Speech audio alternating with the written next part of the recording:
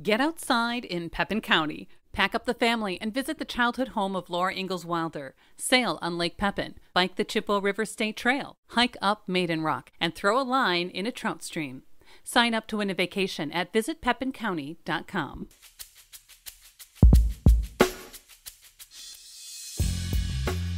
Once again, we sat down with singer-songwriter Tommy Prine. We chatted about touring, his finished debut album, and his love for the Driftless area. We also connected with Andy Hughes of Broken Wrist Records to talk about Leo and Leona's and Tommy's upcoming show, which is bound to sell out. You can find more conversations, food reviews, live music, and events on our website, lacrosselocal.com. I'm Amy. And I'm Brent. And this is Lacrosse Local.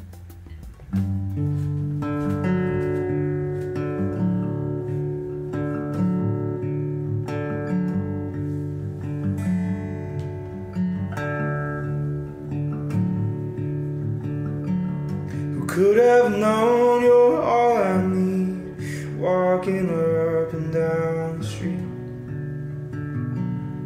We both know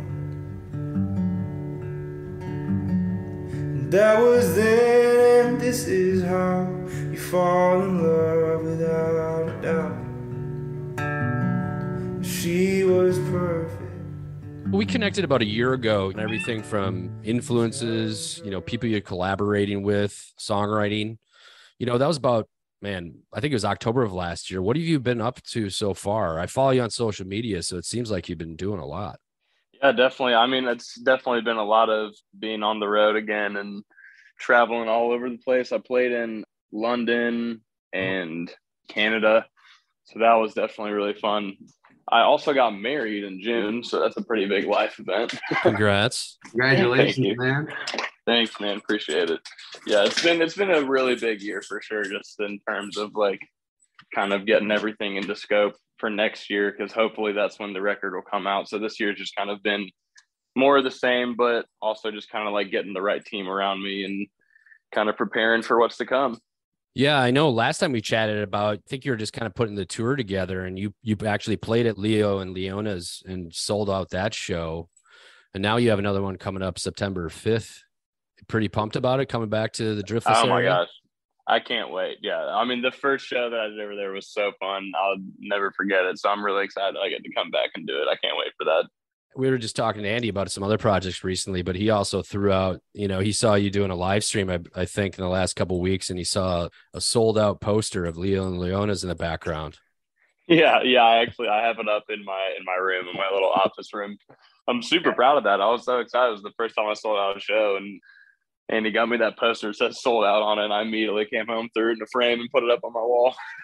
It's kind of how we do it. It's handwritten, that was this area. And that's the thing, to share someone like you with this area. And Brent, we really do. We've got some of the coolest music fans as anywhere. And I travel and I see people that love music, but the folks here and Leo and Leona's in that group. So, once you come in, they really claim you as their own, man. So it's really special. I know Michael Martin Murphy has a connection to this area too. And he does the same thing at Leo and Leona's, as big as he gets and goes around and plays. But he considers that kind of, it's a cool place. And so we really fortunate and we're lucky to be a part of your journey, as you sort of, like you said, as you're going to have the things to come. And we're just excited to get to be a part of it, man. Absolutely, man. I'm honored too. I mean, I've definitely been looking at my calendar, waiting for that next day to get back and hang out over at Leo and Leona's. Cool, man. So we kind of, touched on when we chatted last year too, a debut album was coming then. So we're finally going to be able to hear it. You've been practicing a lot on the road, or how's that all come together?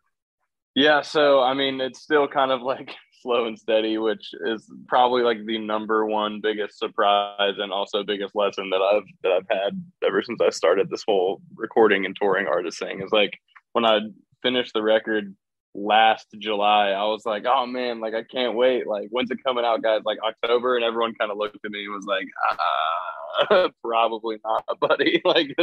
Let's put it off for a while. And now it's just so much stuff on the back end that you got to get in line and stuff like that. And you got to get the right people around you. So we're looking at next year for a release, but I'm much more confident in that release date for the record. But I'll definitely be playing some songs from the record at the show. And I've been writing a whole bunch this year as well. And I actually have a single coming out at the end of the week that's not on the record.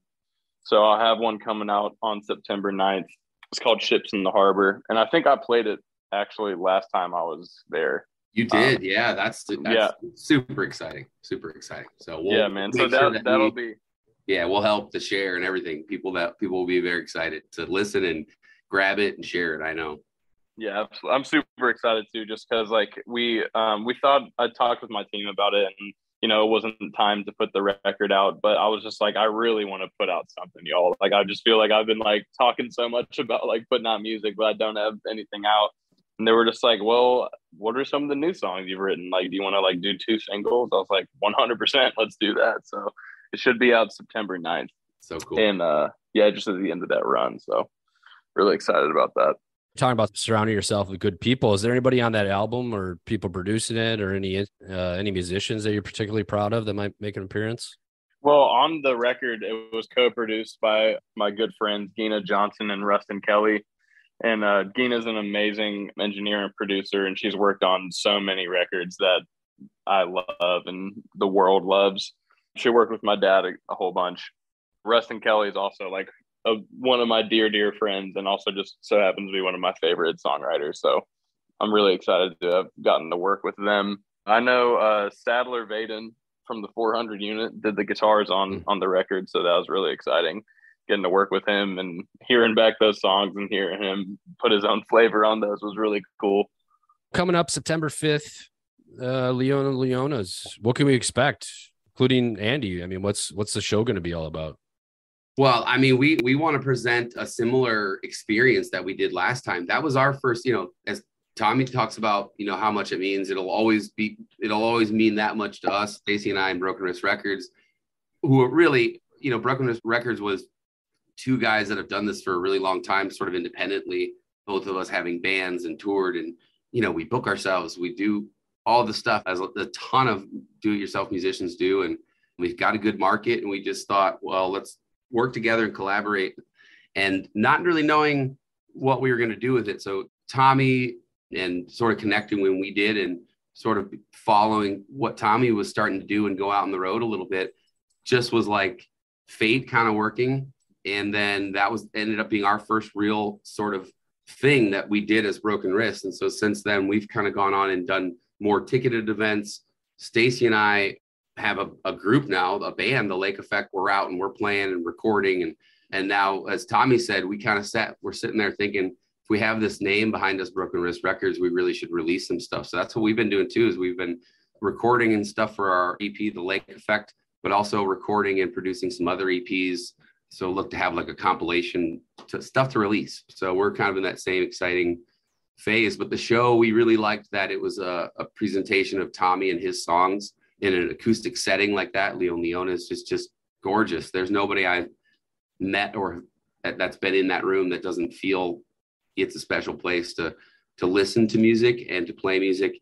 The shows that I've always loved there, either watching or performing, have been that sort of very simple presentation of somebody with a guitar talking about their song. So that, for me, I think that, that's going to be the same sort of feel. I was telling Brent, Tommy, that ticket sales are just awesome. Like, as we expected, as come through, and you really had a connection with the area. So the ticket sales are showing that. But so for folks listening, don't sit on Tommy Prine tickets, because it's going to sell out. So that's what, from my perspective. Has your show changed much, Tommy? Like, the way you look at it, just kind of your experience getting by here. Like, what do you bring to the stage? No, I think, it's still solo acoustic, but I legitimately learn something new every time that I get off the stage after a show, and now it's been about a year since the last show. And I just feel like I've learned so much even since then, just about like performing and delivering songs and how I talk about them and stage presence and everything, So I think it'll be a lot of the same, but it'll also be a lot of, kind of like a new take on it. I have some new songs that I'm playing, and I have a little bit more experience under my belt. So I think it'll be a fantastic evening. So I'm just really looking forward to it. All right. So Where do people pick up tickets, Andy? Do you know where all that stuff is, or is that, can people just grab them? Absolutely. Probably easiest is brokenwristrecords.com. Otherwise, all our social media places have, it's a link to, we use brown paper tickets because we're just two guys. We do this ourselves. So that's why we use brown paper tickets. It's an easy way for us to do online sales. You can also, there's a way to hit us up just on brokenwristrecords.com. If you just want to come and talk to me and meet me at a record store or something and get tickets, we'll do the physical route as well. Or you can order them from brown paper and print them. There's lots of ways, but again, it's going to sell out September 5th at Leona's. So I think that's the biggest thing. There's a limited amount that we have up there, again, to keep it kind of special and intimate. And that's sort of the way we want to present Tommy and his music. So if people want to check out more on Tommy, they just head to tommyprine.com. Are you active on all the social medias, the Twitter, the Facebook, the Instagram, the TikTok? Yeah, I definitely am. Yeah, I'm on all platforms, always talking about something. It might not always be music, but I'm definitely using it. Yeah, and tommyprine.com, you can check out tour dates and ticket links and all that fun stuff too. Lacrosse Local Podcast is a production of River Travel Media. Do you have an interview idea you'd like to share with us? Message us on Facebook at Lacrosse Local. Find out more about us at lacrosselocal.com, and you can subscribe to the Lacrosse Local Podcast on your favorite podcast app. If you like us, rate us 5 stars. We appreciate it.